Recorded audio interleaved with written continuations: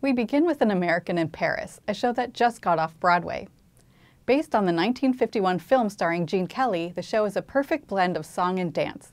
It has songs from George and Ira Gershwin with beautiful choreography by Christopher Wheeldon. Together with the sets and costumes, this musical really does transport you to another time and place. Oh no, here goes Mr. Braggadocio. Next thing you know, he's lying like Pinocchio. We go from the streets of Paris to New York City.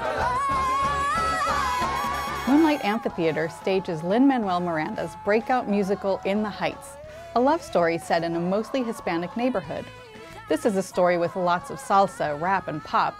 If you're excited to see Hamilton when it comes to San Diego, this is a great musical to tide you over until 2018. Over in Coronado, it's all about carnivorous plants. The community theater puts on a fun version of Little Shop of Horrors. You'll be attended.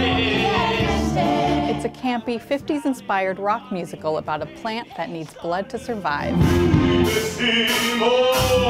Make sure to listen to the voice of that plant, Audrey II, who's voiced by B.J. Robinson, the host of KPBS TV's Spectrum.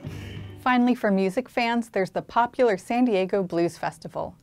Held at the waterfront, this event highlights blues and gospel music. Headlining the event is the great Mavis Staples. I talk to my deacon, talk to my teacher. You'll also be able to see blues guitarist Joe Louis Walker and rising soul band the California Honey Drops. This is a family-friendly event, and children aged 12 and younger are admitted free.